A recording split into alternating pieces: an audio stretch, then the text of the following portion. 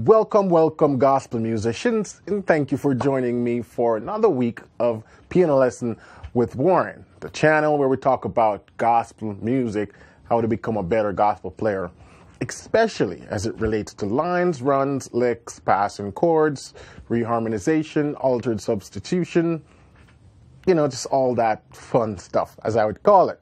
And today we're going to look at the hymn, Oh, How I Love Jesus, and I'm going to show you some chords, altered extended chords that you can use.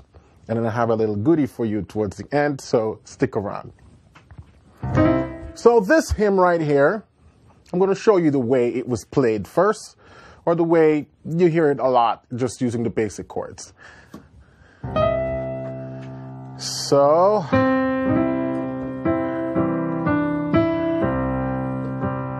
there's the 5, 1,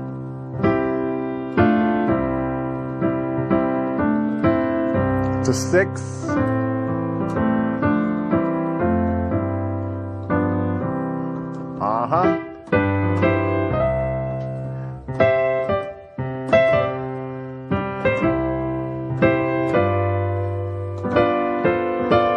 back to 1,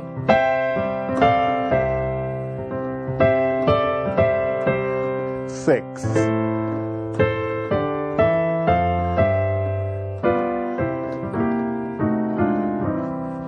That's basically how you hear the hymn played a lot. Now let's look at some spots that we can use altered extended harmony. And before we go there, what are altered extended harmony? Well, it's when you extend the chord beyond a 7th into a 9th, 11th, or 13th, and you alter one of those extended notes. So when I do something like this, I'm playing a C7 sharp 9th. It's called an altered chord. Sharp 11th, altered chord. Flat 13th, altered chord. All of those are altered chords because they either have a flat or a sharp in it. And that's called altered extensions. And you can use these in virtually any song to give it that modern spin, that modern twist that you hear in a lot of the gospel songs. But there are a lot of sort of rules regarding voicings, regarding passing chords, regarding reharmonization that you must learn first. And I'm going to talk a little bit about that later. Here we go. So now we're going to look at some spots. So I would go, there is a name I love to hear. I love to sing his words. It sounds like music in my ear. The sweetest name on earth. Oh, how I love Jesus. Oh, how I love Jesus. Oh, how I love Jesus. Because he first loves me.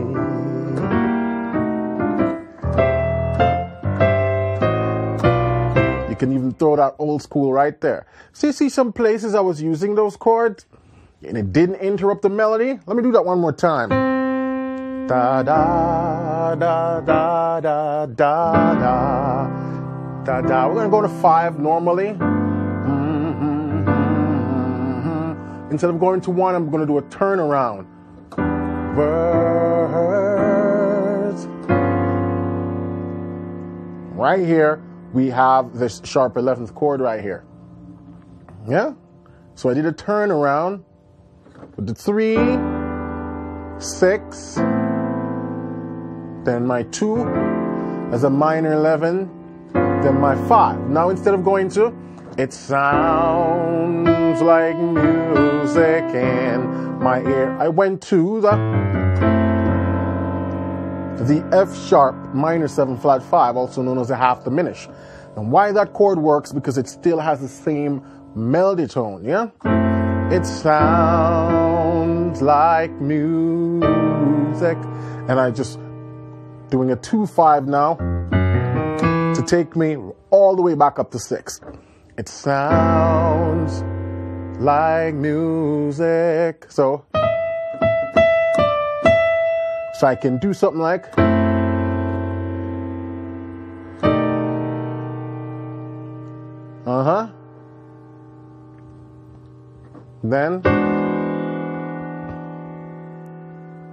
and then to my 6. And that works because the melody still lines up with a lot of those notes. So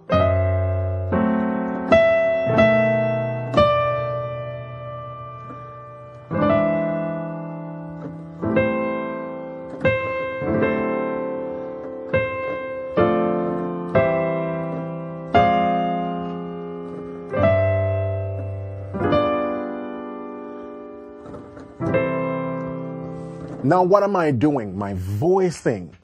And this is one of the #1 rule to using altered extension. Voice to either the melody or to a diatonic harmonized note. What do I mean by that? Now, we're in the key of C. So if I'm not voicing to the melody, for example, when I go,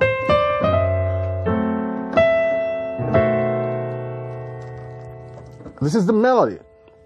I could have either voiced it like that or voice it like this, because I'm voicing to a diatonic tone right here that nicely harmonizes the melody. So it sounds like music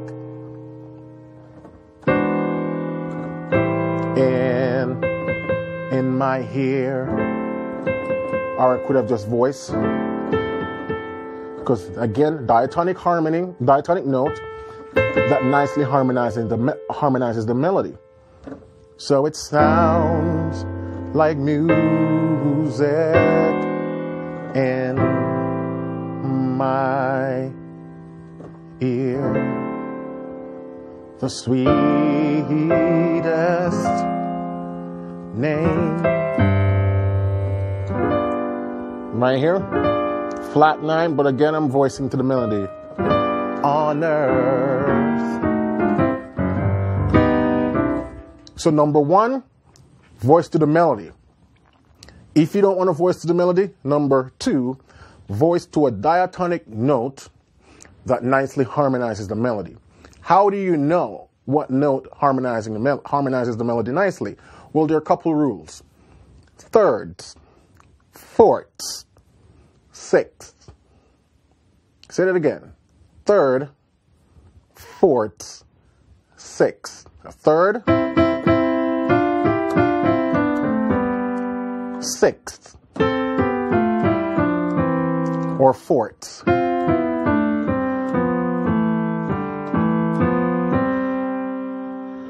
Melody likes to be harmonized in those fashion.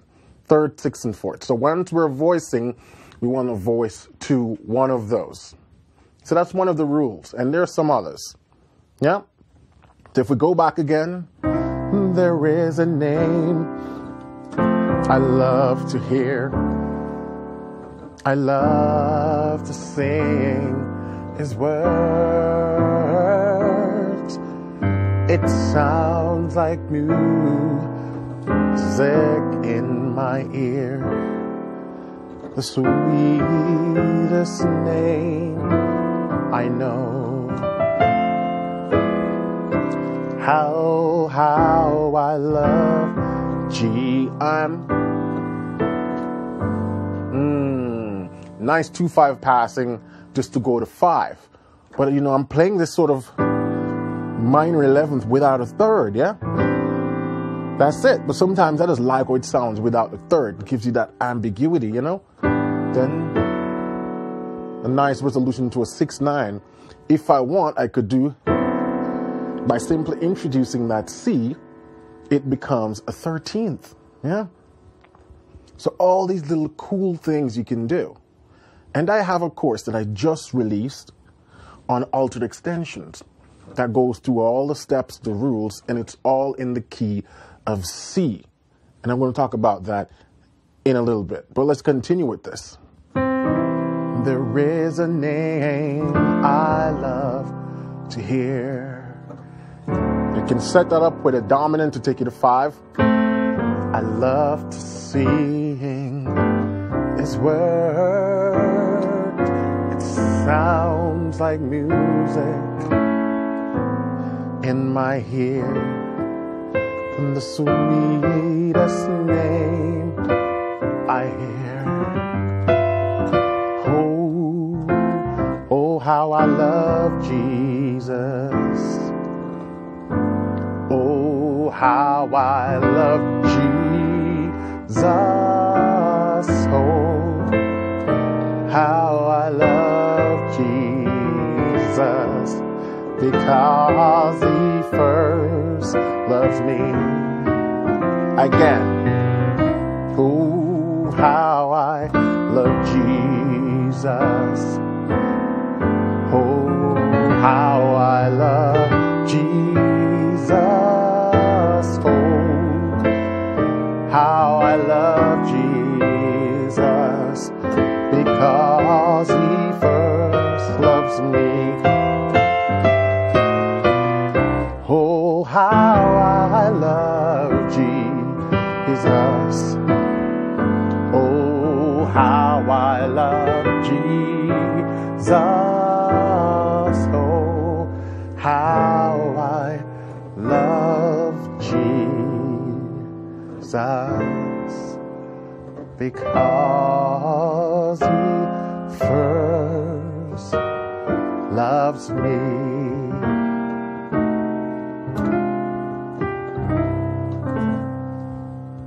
So those are some spots you can use altered extensions.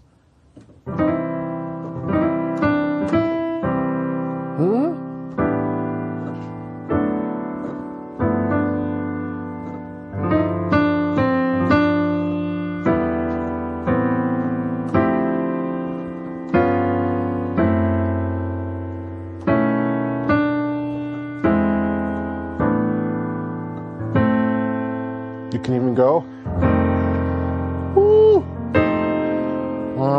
Nice F9 then.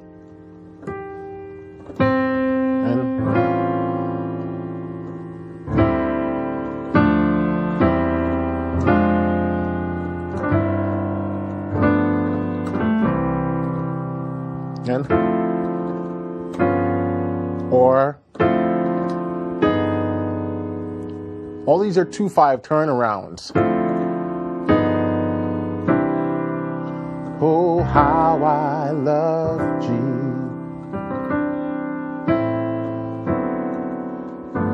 Oh, how I love.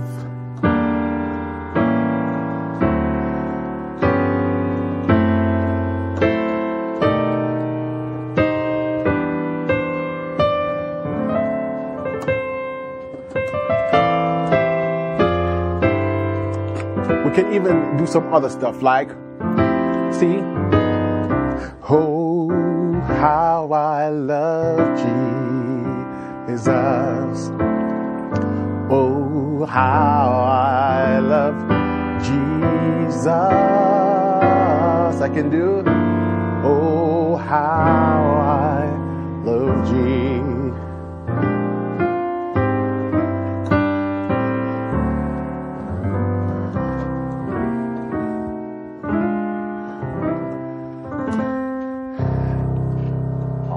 So as you can see, there are a lot of options. You know, this is just one way of doing it. There are a lot of options for reharmonizations and all that stuff. And a part of it involves, well, first and foremost, knowing the song in its entire form already. And then there are some rules and some steps and some tips and things you can use to get there. In my course, Gospel Altered Extensions, I break that all down in the key of C using popular progressions. So I show you, if you're going from a 5 to a 4, how you can reharm that using altered extensions. Going from 1 to a 5, going from 3 to a 6, all the different variations. And I use these in popular gospel songs and hymns to break it down for you so you can really get a grasp. Now you might say, only in the key of C? Yeah. You know, I went deep in the key of C as it relates to how to voice altered extensions, why I use certain voicings, because you have to change voicings as the song changed. And I go through all of that, give you some tips and some sort of rules to keep in mind. These are rules that will stay the same as it relates to usage of the altered extended chords. Yeah. So if you want to be able to do this, what I'm doing in any hymn, any song, then go get the course, Gospel Altered Extensions. All right. It teaches you sharp 9, sharp 5, flat 13th, sharp 11th, and all of that, all in the key of C. Why only in the key of C? Because there will be 11 more courses of its kind that focus on each key. And the reason why we're focusing on each key is because this is a big concept. And you don't want to be experimenting in too many keys too early. So this first course is in the key of C. Once you couple this with like the gospel passing chords, you're unstoppable. You know, you'll be able to do this on any song and do it gracefully. Because again, there is a such thing as too much usage of altered extensions. So, you know, you do it gracefully so it sounds nice, works beautiful with the melody, and it just gives the song a nice lift. You know, it's like giving the house a new coat of paint, you know, make it just look fresh and more modern. Gospel altered extended chords. You want to be able to master all this stuff in C with all your hymns, all your worship songs, then go check out that course. In the course, I have provided the LMS file and the MIDI file for everything that was played, and I also have it scored. So if you can read music and it helps you to learn faster, to see that on the score, then you can use that to your advantage. If you don't read music at all, that's fine. That's why we have the MIDI file and the LMS file. So you can play back that in your DAW or in Midiculous or any MIDI software. So you can visually see what's going on. You can slow it down, and even if you want to transpose it to other keys, you can do so as well. This course is really going to take your playing to the next level in terms of usage of these chords. This is it. This is what advanced playing is all about. So if you're stuck at the intermediate level and you're wondering, how do I get to that next sound? You know, that sound that I've been chasing for years. This is where it starts. Usage of altered extensions. All right? Go check that out over at pianolessonwithwarren.com. Click the link in the description and you can find all the information about this course. You can stream it in my membership area when you become a member, or you can purchase it as a download one-off. This course will really transform you, and it will challenge you to think outside the box, because part of this usage of altered extensions is being creative. You have the theory to back you up, and then it let the creation just run wild, and you're going to be surprised of some of the beautiful sounds you can get, all playing in the key of C. You know, there's some misconceptions that, man, if I want to sound advanced, I need to be playing in the key of A flat, or I need to be playing in the key of D flat or C sharp. No. You can sound advanced in any key. What you got to learn is the concepts.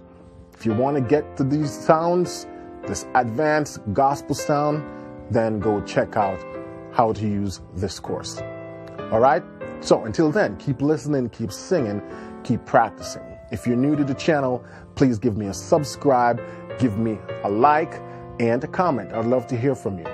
And I will see you next week. Don't forget to go check out Gospel Altered Extensions over at Piano Lesson with Warren. See you soon.